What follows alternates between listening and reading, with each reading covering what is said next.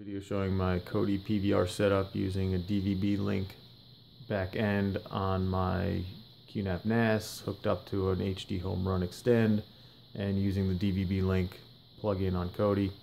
So I'll just click on live TV here.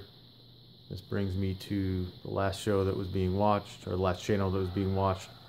And here you can do all your normal PVR functions. I can pause it and then play, fast forward, do all the things you normally be able to do on a DVR. And I can bring up my guide and scroll through my guide and say I want to record Criminal Minds, and I can do add timer. Allow me to record it, and I can record just this episode or all episodes, and then first run, tell it how many to keep, and then hit OK.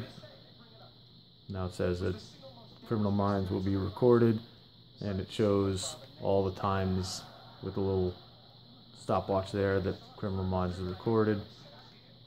And then when I go back, I can come in here and show any recordings. I don't have any right now because this is new, but then I can go through and look at the schedule and see Criminal Minds is lots of them are being recorded.